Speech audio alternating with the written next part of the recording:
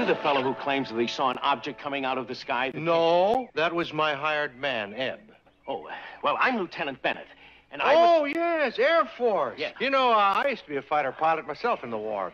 I remember a mission I was flying. Sir, I am not here to write a history of the First World War. The second.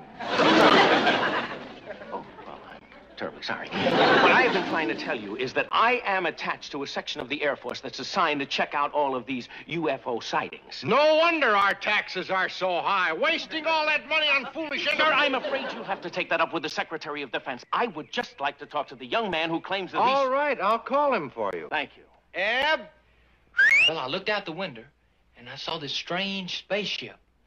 Well, now, can you describe it for me? Yes, sir.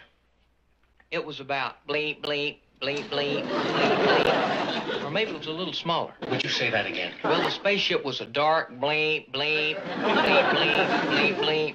Or maybe it was a little lighter. I'm sorry, what does this bleep, bleep mean? Who said that? You did. Why would I say that? I'm sure I don't know, but... Please. The ship landed?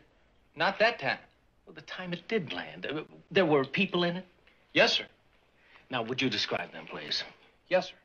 They were about blink, blink, blink. They had long blink, blink, blink. Sticking out of their blink, blink. These big blink, blink, blink. And that's about all I can tell you about them. You haven't told the lieutenant anything. All you said was bleep, bleep, bleep. I did? I bet I know what it is. They don't want the Air Force to know about them, so they're bleeping out my mind. Eb, you were born with a bleeped-out mind. Lieutenant, you're wasting your... Now, just a minute. You claim that these people from Mars are preventing you from... I didn't say they were from Mars. Well, where are they from? They told me they were from blink, blink, blink, blink, which is a pretty long trip. Eb, this is beyond belief. You told us what the spaceship looked like and what the people looked like. What did he tell you?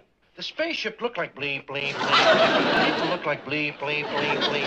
That's right. Well, I think I've got all the facts that I need. I'd like to thank you folks for your time and hospitality. Goodbye. Dingo Burvis. Nice feller. Eb, I must say you have a very inventive mind. You make up this whole wild story, and then when somebody tries to pin you down on it, you bleep your way out of it. You were bleeping pretty good yourself.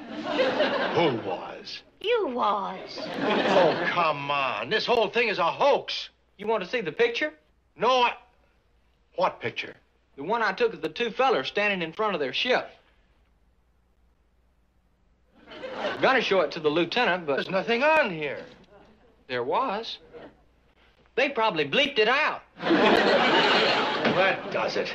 Now, come on. Let's get back to work. For 2 days, we've had this nonsense green man and spaceships, and that's the end of it. Oh, darling, don't be mad at that. Maybe you really did see something. Sure he did.